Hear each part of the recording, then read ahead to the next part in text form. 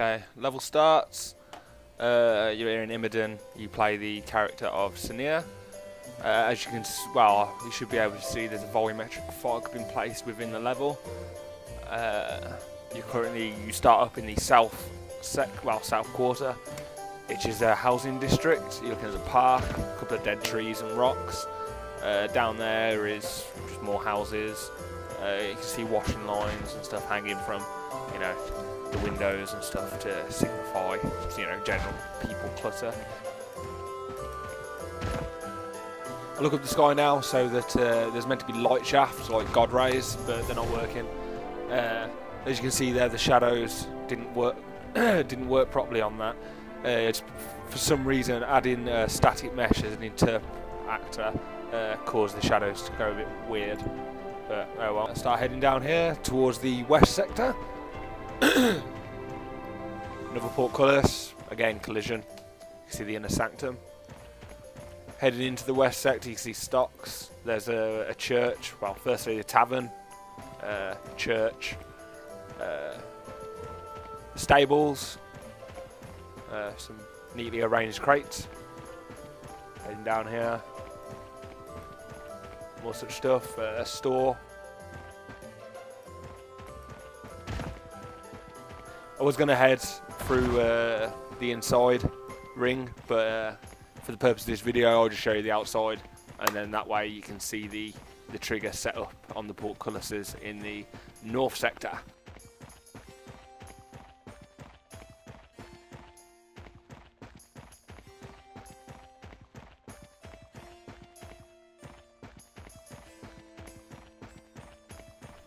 Here's city gates. Each of these city exits have one of these. There's the fountain. In the distance, you should be able to see the city gate open, well, the portcullis even open. That's just a trigger set up on the north sector.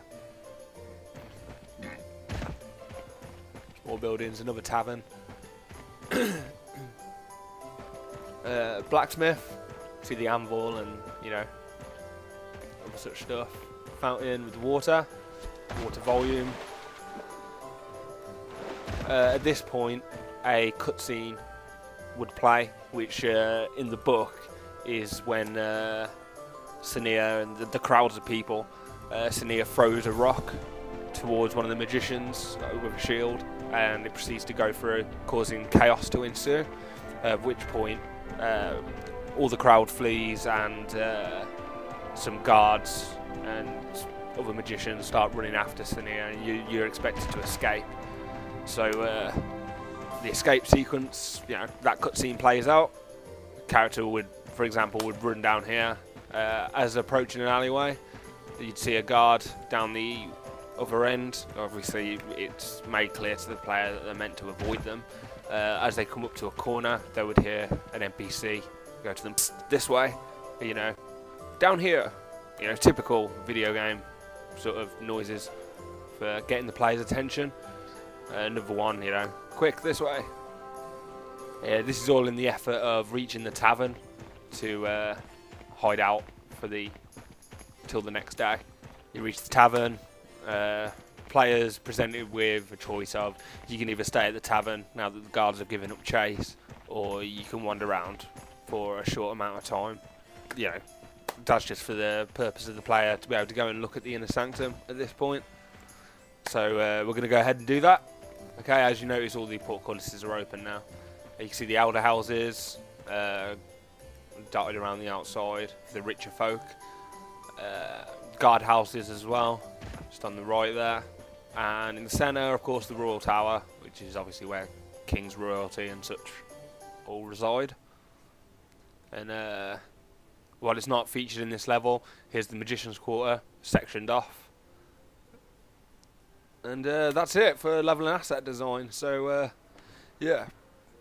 The whole level's static meshes, and I think the only brushes I used was the water volume and something else. Oh yeah, of course, the light box. Well, the light volume. Sadly, the textures obviously didn't come out as I wanted. I think the level would have looked 100 times better with proper textures, but because of the way that I made the UV maps for all the static meshes, I made the actual UVs on the map too small. So what's happened is obviously the textures at this scale are so stretched out that they're barely recognisable. Luckily, the general colours come through, and you can tell what they're meant to be. But if I was to actually reapproach this, I'd certainly rethink the way that I made my maps. But yeah, job done. And thank you for watching.